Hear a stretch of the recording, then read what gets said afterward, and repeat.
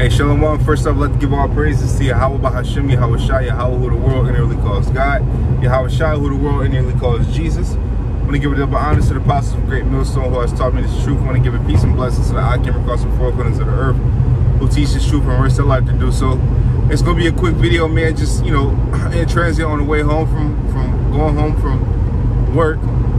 You know, just want to push out a video real quick through the spirit, Lord willing, it's edifying to you, I was thinking about basically the end times and, you know, what we coming into as far as, you know, World War III brewing up and all that good stuff.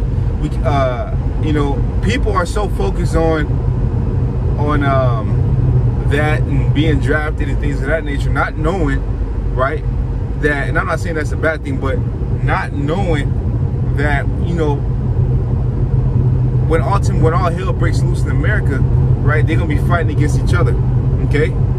Stealing each other, you know, doing any means necessary to survive, man. When you read in the Apocrypha in 2nd Esdras, I think it's the 9th chapter, it tells you, you know, the ones who are going to be saved is a drop compared to a wave, man. Roughly paraphrasing. Okay, so the ones who going to perish are far greater than the ones who's going to be saved, man. You know, it says,